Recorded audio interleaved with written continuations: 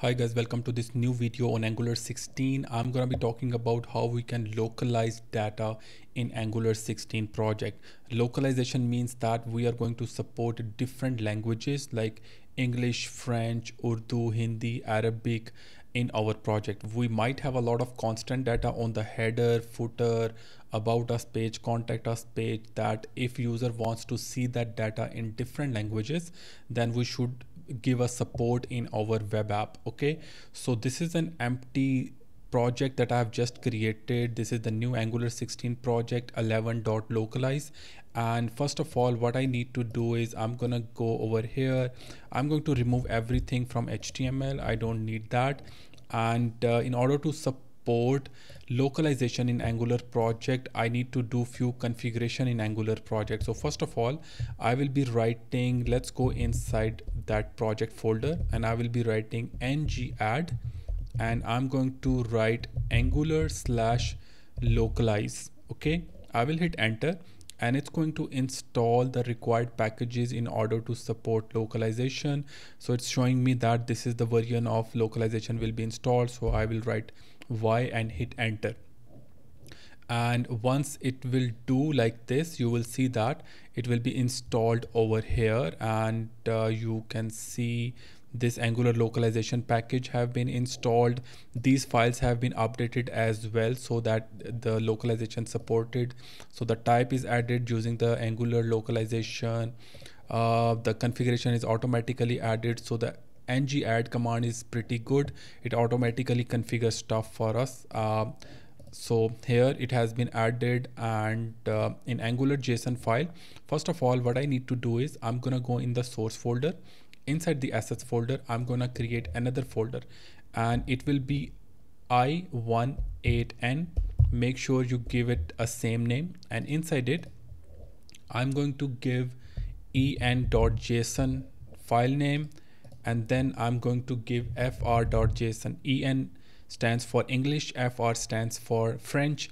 You can search on Google what are the different languages code out there in the world. So currently I will be showing you by converting the string into different languages with only one key, since it is a JSON file. So I'm going to add this greetings key, and it has this hello world, and we have this French. Make sure you have the same key value over here, and the values can be different. And the quick way to do it, you build up the constant JSON file over here, and you can provide this constant JSON file of English to any AI tool like ChatGPT and ask it to convert the values of each keys into French, into Arabic, into Urdu, and those tools pretty much help you. Okay, so here the key name is same that we will be using to bind the data in the UI in our app component, and the value is different. Okay, so let's close that. After this, I'm going to open up the angular.json file, and in this file I'm going to add this is our project name, and inside it I actually need to add that i18n colon and then the object. Okay, and inside it I actually need to add the source locale and the locales. Okay, so I'm just going to add it over here. Make sure you pause the video and add it just like I've done. You don't do any spelling mistake over here. Source locale equals to en locales, and then as much JSON file if you are supporting 5 languages, you need to add the 5 values over here with respect and give the direct path of that file. Okay, let's save it.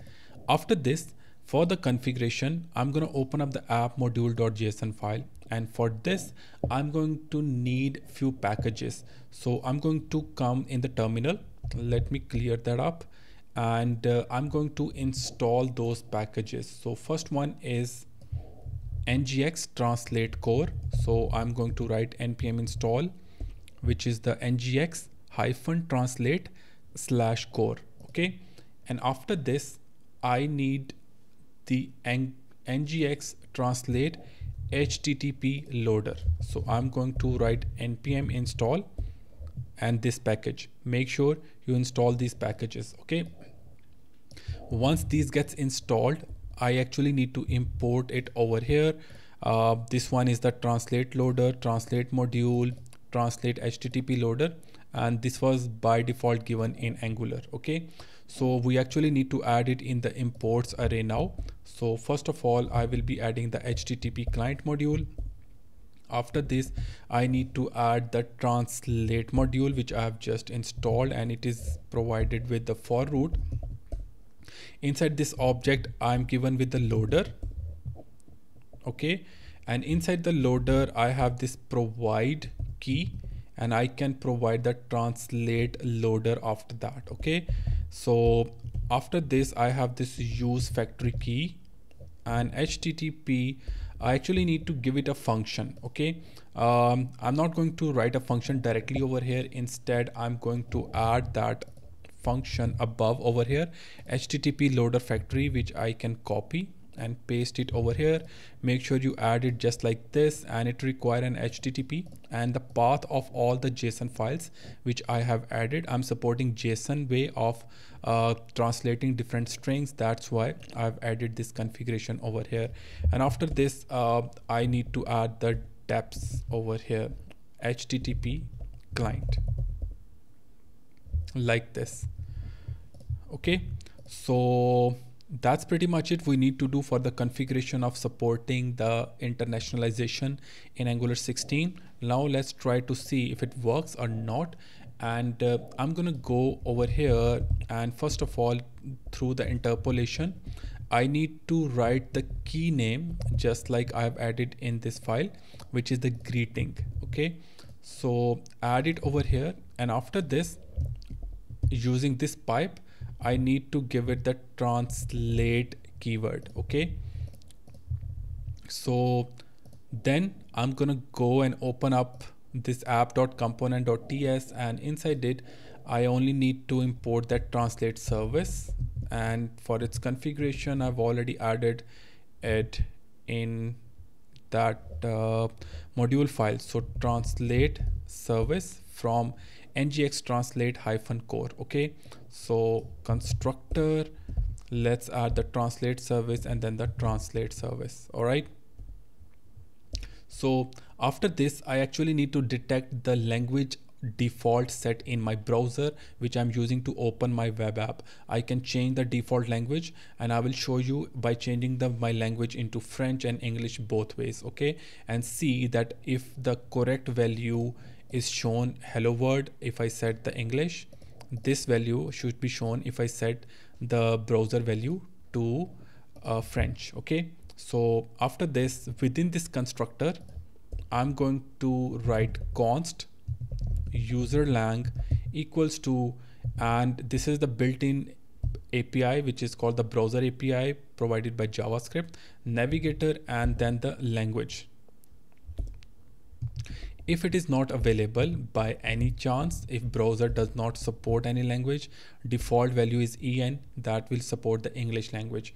Okay, and then I can actually write the language code equals to userlang split. So what I'm doing here is that whenever we fetch the language using the navigator, it does not give us this code only, it gives us en-us, en-Canada or something like that. So I need only this code. That's why I'm splitting this out by hyphen and fetching the first value of it. After this, we only need to write the couple of lines. So this dot translate service, and I need to set the set default lang with the language code which I have just fetched. And after this, I need to use that. So translate service dot use language code. All right, so now it should print hello world by default. So let's try to run our project and see if it's working fine or not. Okay, so it's currently building my project, and I think it has built it. Let's go to the browser, and currently you can see that it has printed hello world, which is being fetched from this greetings key, and this is the value of it. Now I'm gonna go into the settings of my browser and change the default language to French. I'm gonna open up the settings, So at the top, if I search languages, it will show me the preferred languages tab, and here you can see that I can add any new language if I want to. Currently this language is used when translating pages. I'm going to move the French to the top. So when I will move it, it will become the default language of my browser. Now let's refresh this page, and now you can see it is automatically detecting the default language of my browser and automatically fetching the data of this fr.json file for this key.